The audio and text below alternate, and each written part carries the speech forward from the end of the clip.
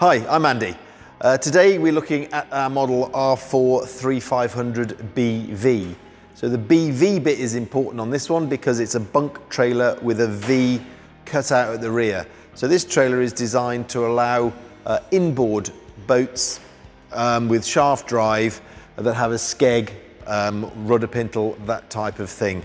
So they need to have an open-ended rear section of the trailer to allow the boat to come on. That gives room then for the prop, rudder and skeg. For this particular boat, this is for an R4 250, so it actually needs to be raised a bit as well because it's quite an aggressive skeg. So to give it adequate clearance at the back, you can see we've just had to pack these rollers up and raise them a little bit.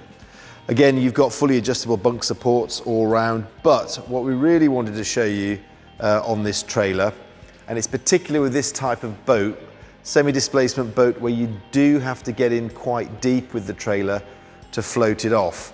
So unless you want to wear sort of snorkel and flippers in the car, you might need to consider an extension or a launching pole, and we've got one here. Now I have to sort of fess up, we can't claim it's our original idea, but then imitation is the mother of invention or something. But anyway, we've got it and it works great. So thank you to our Australian cousins who thought of it. So anyway, let's stop waffling, let's get on with it. So it's a simple pole which is attached at one end here. This is the hinge end and secured here. So we've just got our little bungee to take it off, and just got a security bolt and pin. So we'll just simply bring it around, and you've already guessed what happens. You can see the additional ball there which fits into the hitch, and there you go. So in this instance you've now got another 6-7 feet of additional launch length. So you deploy this when you're at the water's edge.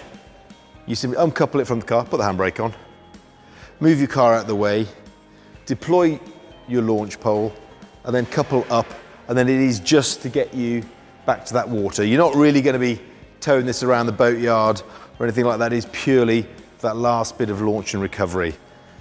Then of course, once you've done that,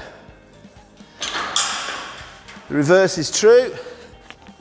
Disconnect it, maybe not give it a kick, push it back, pin in,